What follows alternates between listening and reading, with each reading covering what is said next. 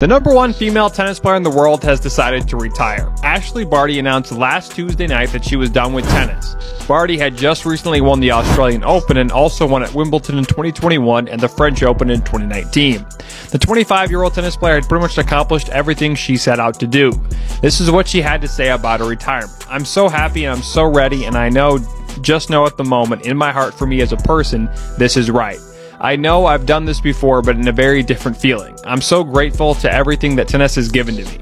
It's given me all my dreams plus more, but I know this time is right now for me to step away and chase other dreams and put the rackets down." Barty had had a tennis coach since she was 4 and went pro at age 14.